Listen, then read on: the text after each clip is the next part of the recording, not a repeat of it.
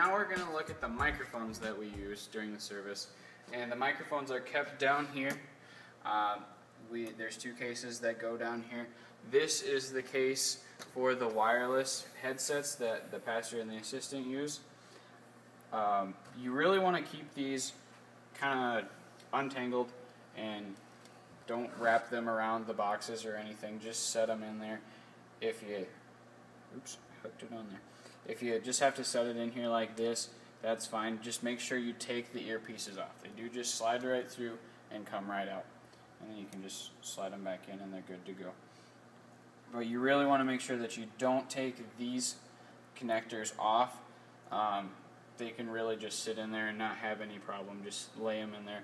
Just don't take those off. It's not worth anything to take them off. But if you do take them off, it can cause big problems. So we'll just leave them in there.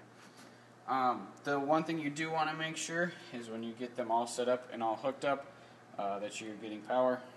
You set the power switch, red light comes on. That means you do have power. You may need to check the batteries. I always check them if it's the Saturday service or if it's the early Sunday morning service. You do want to check them. The battery tester, as of right now, sits on the right side of the console, just right above the cases. You just take it out, check the batteries. If they're not to the good level, just change them out. There are spare batteries over on the cupboard over here.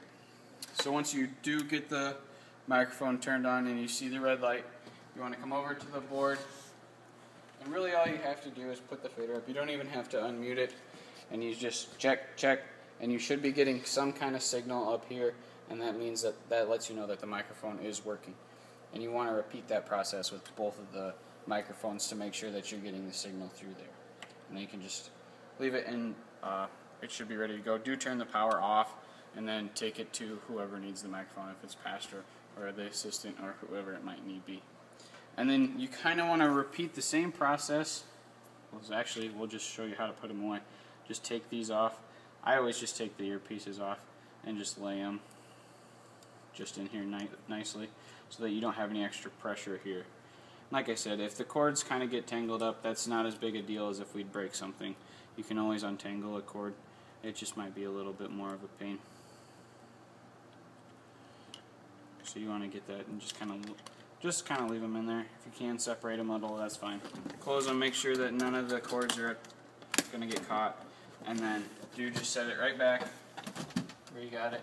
And then this case has all of the wireless handheld microphones, which are labeled white, black, red, and blue, which correspond on the console with the white, blue, red, and black labels. I always do check these batteries every time I use these. All you do is unscrew this. The batteries are right here. Again, battery tester is underneath the console on the right hand side, and extra batteries are there. You just screw it back together. And then on the bottom, there's an on-off switch. On, red light comes on. Off, it goes off. So once you get it on, you repeat it. You come over to the console, you check it. This is the blue microphone, which is on 18. You look at 18, and we have signal coming through on 18. So that would make this is telling you that this microphone is working. So then when you're done with that, again, put it back to the off position, back in the case, and you should be fine. Along with these microphones in here, we also do have the hearing assist. Really, they're just like kind of expensive walkie-talkies that help the elderly hear if they need be. There's all kinds of different earpieces in here, so ask them if there's a certain earpiece that they would like, and then once you get that, you plug that in, you turn it to on. It'll turn green if you have the signal, and then you want to show them that this is their volume knob right here, and they can turn that up or down so that they can hear how much they want. You can also control that from the board. It's called HAS, Hearing Assist System, and then you just turn this knob up or down. Most of the time we just kind of leave it at the 1 o'clock to 2 o'clock area, and it's pretty much fine there. And then sometimes you do want to turn on the choir mics during that, just so that they can hear the room a little bit and hear the singing.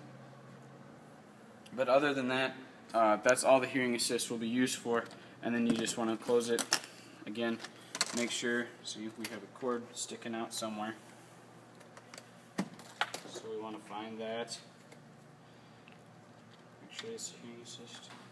And we'll just take this, like I said, just kind of nicely lay everything in there. You get her down. Close the one side, close the other side, and then put it back under the table nicely. And it should just sit there just like that.